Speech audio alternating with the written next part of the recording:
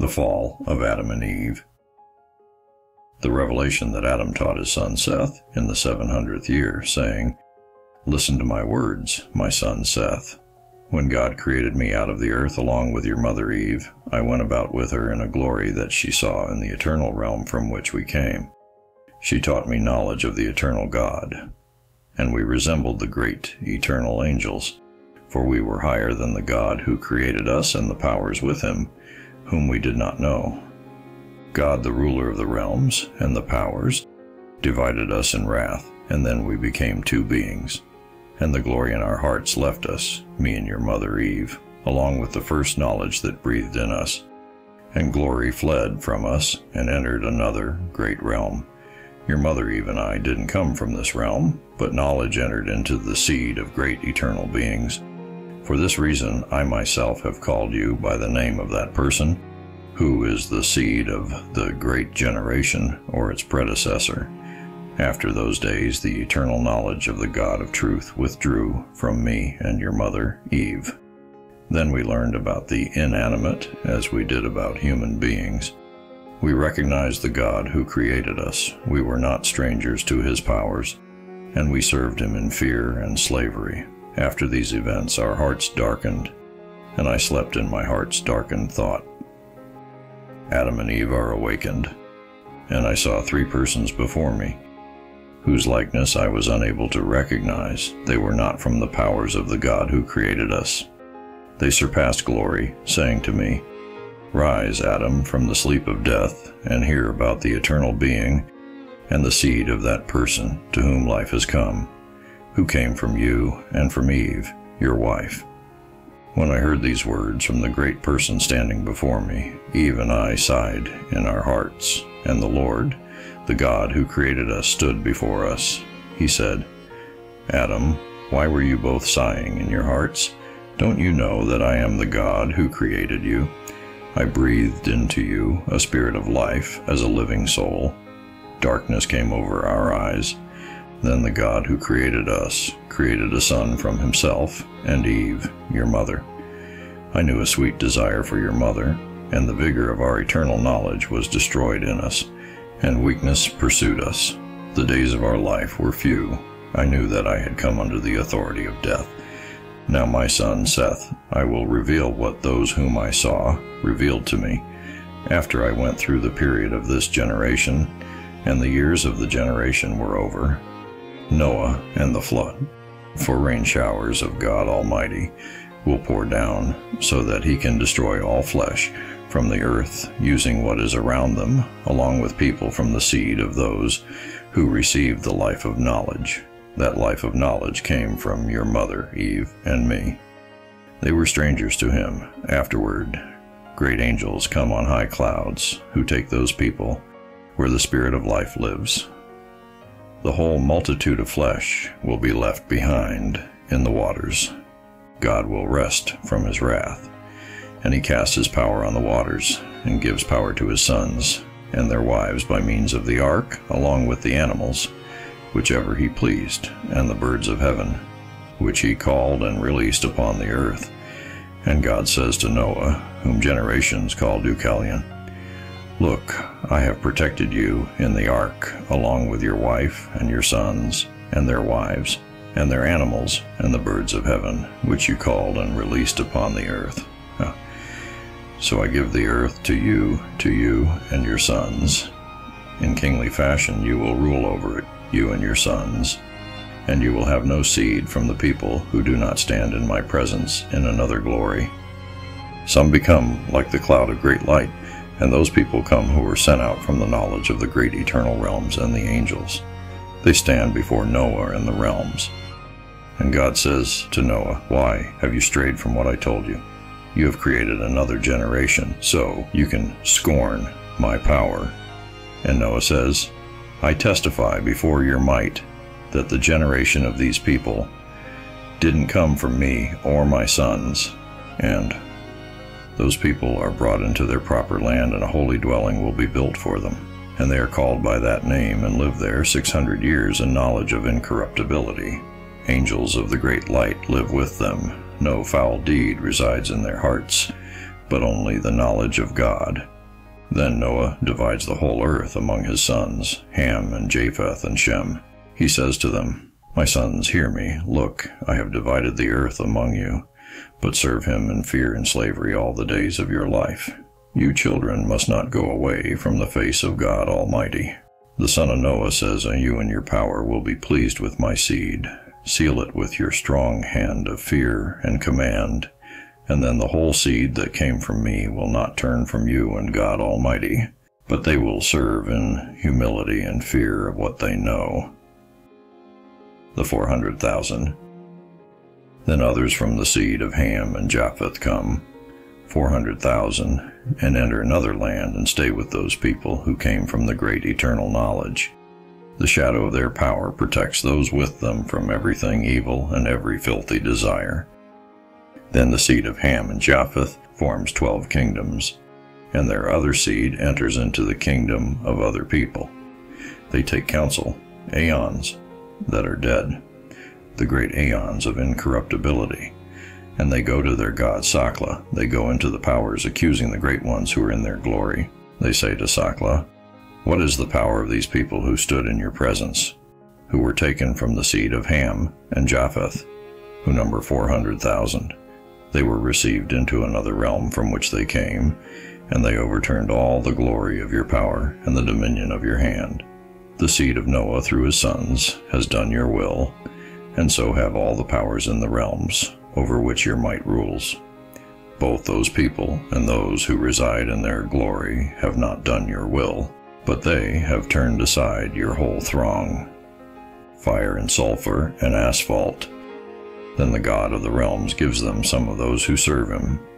They come on that land where the great ones are, who have not been defiled, nor will they be defiled by any desire, for their souls did not come from a defiled hand, but from an eternal angel's great command. Then fire and sulfur and asphalt are cast upon those people, and fire and blinding mist come over those realms, and the eyes of the powers of the luminaries are darkened, and the inhabitants of the realms cannot see in those days. And great clouds of light descend, and other clouds of light come down on them from the great eternal realms.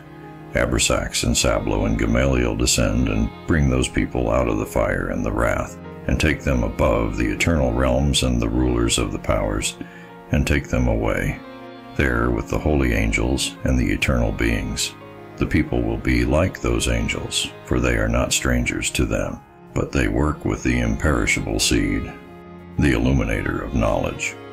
Once again, for the third time, the illuminator of knowledge passes by in great glory to leave some of the seed of Noah and the sons of Ham and Japheth, to leave fruit-bearing trees for himself, and he redeems their souls from the day of death. The whole creation that came from the dead earth will be under the authority of death, but those who reflect on the knowledge of the eternal God in their hearts will not perish. They have not received spirit from this kingdom, but from something eternal, angelic. The illuminator will come, Seth, and he will perform signs and wonders to scorn the powers and their ruler. Then the God of the powers is disturbed and says, "What is the power of this person who is higher than we are?" Then he brings a great wrath against that person, and glory withdraws and lives in holy houses it has chosen for itself. The powers do not see it with their eyes, nor do they see the illuminator. They punish the flesh of the one over whom the Holy Spirit has come, the origin of the illuminator. Then the angels and all the generations of the powers will use the name in error, asking, "Where did this come from?" Or where did the words of deception, which all the powers have failed to realize, come from? Now, the first kingdom says of the illuminator that he came from a spirit to heaven. He was nourished in the heavens. He received the glory of that one and the power. He came to the bosom of his mother, and in this way he came to the water. And the second kingdom says of him that he came from a great prophet. And a bird came, took the child who was born, and brought him onto a high mountain, and he was nourished by the bird of heaven. An angel came forth there. He said to him, "Rise, God has given you glory." He received glory and strength, and in this way he came to the water. The third kingdom says of him that he came from a virgin womb. He was cast out of his city, he and his mother. He was brought to a desert place. He was nourished there. He came and received glory and power, and in this way he came to the water. The fourth kingdom says of him that he came from a virgin. Solomon sought her, he and Pharsalo, and Sauel, and his armies, which had been sent out. Solomon himself sent his army of demons to seek out the virgin. And they did not find the one whom they sought, but the virgin who was given to them. It was she whom they fetched. Solomon took her. The virgin became pregnant and gave birth to the child there. She nourished him on a border of the desert. When he was nourished, he received glory and power from the seed, from which he was conceived, and in this way he came to the water. And the fifth kingdom says of him that he came from a drop from heaven. He was thrown into the sea. The abyss received him, gave birth to him, and brought him to heaven. He received glory and power, and in this way he came to the water. And the sixth kingdom says that one came down to the realm that is below in order to gather flowers. She became pregnant from the desire of the flowers. She gave birth to him in that place. The angels of the flower garden nourished him. He received glory and power there, and in this way he came to the water. And the seventh kingdom says of him that he is a drop, and came from heaven to earth. Dragons brought him down to caves, and he became a child. A spirit came over him, and raised him to the place from where the drop had come. He received glory and power there, and in this way he came to the water. And the eighth kingdom says of him that a cloud came over the earth and enveloped a rock. He came from it. The angels above the cloud nourished him. He received glory and power there, and in this way he came to the water. And the ninth kingdom says of him that from the 9 muses one separated. She came to a high mountain and spent some time seated there, so that she desired her own body in order to become androgynous. She fulfilled her desire and became pregnant from her desire. He was born. The angels who were over the desire nourished him, and he received glory there and power, and in this way he came to the water. The 10th kingdom says of him that his God loved a cloud of desire. He fathered him in his hand and cast upon the cloud above him some of the drop, and he was born. He received glory and power there, and in this way he came to the water. And the 11th kingdom says of him that the father desired his own daughter. She was pregnant from her father. She cast her child to him out in the desert. The angel nourished him there, and in this way he came to the water. The 12th kingdom says of him that he came from 2 luminaries. He was nourished there. He received glory and power, and in this way he came to the water. And the 13th kingdom says of him that every birth of their ruler is a word, and this word received a mandate there. He received glory and power, and in this way he came to the water, that the desire of those powers might be satisfied. But the generation without a king says that God chose him from all the eternal realms.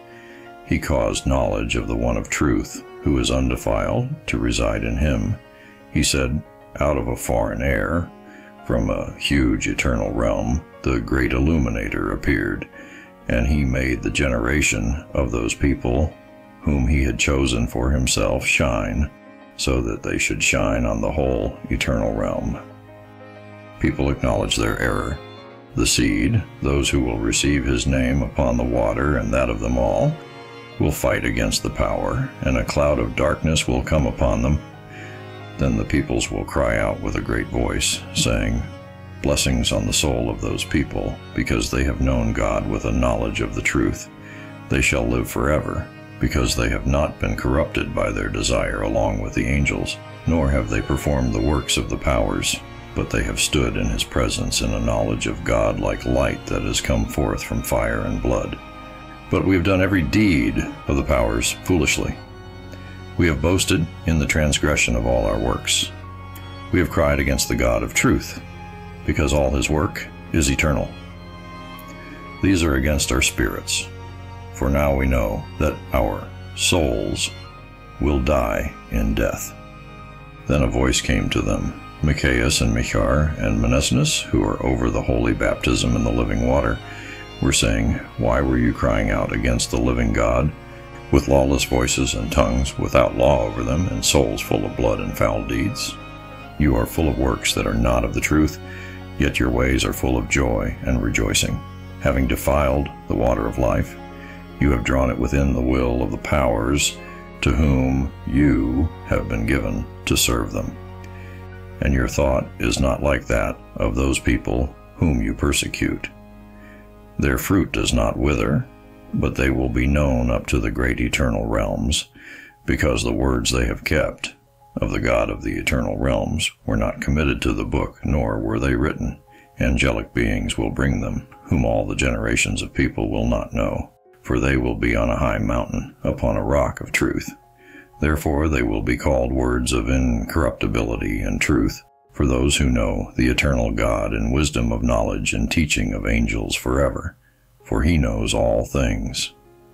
These are the revelations that Adam made known to Seth his son, and his son taught his seed about them. This is the hidden knowledge of Adam, which he gave to Seth, which is the holy baptism of those who know the eternal knowledge, through those born of the Word, and the imperishable illuminators, who came from the holy seed, Yeseos Mazareos, Yesedekos, the living water.